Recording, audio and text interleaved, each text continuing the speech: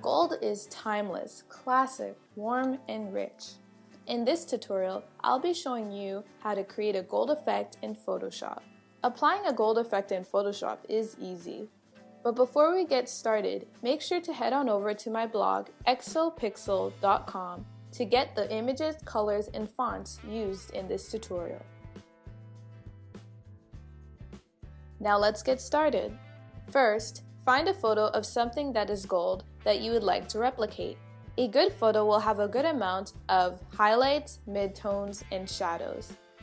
Now open the photo in Photoshop, select the gradient tool, then open the gradient editor.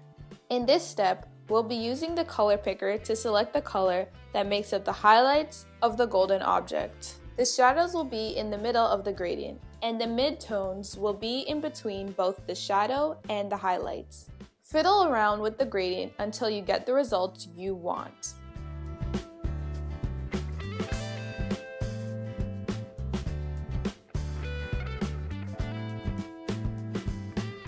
Name the gradient golden. In total, I ended up with 12 colors, which make up the gradient. Make sure that your gradient is set to linear. Now create a document that's 800 by 600 pixels. I wanted the gold to pop, so I decided to create a new layer and fill it with a pink gradient.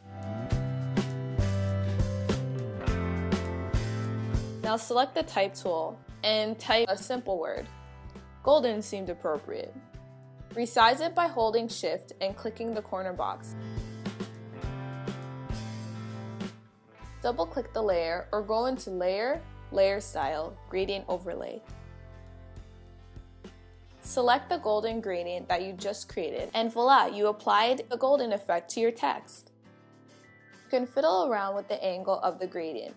If you want, you can also apply a light drop shadow to make it all come together. So that's how you get a golden effect in Photoshop. That was so easy. If this video helped you, subscribe for more great DIY videos. Have any questions or comments? Leave a comment below.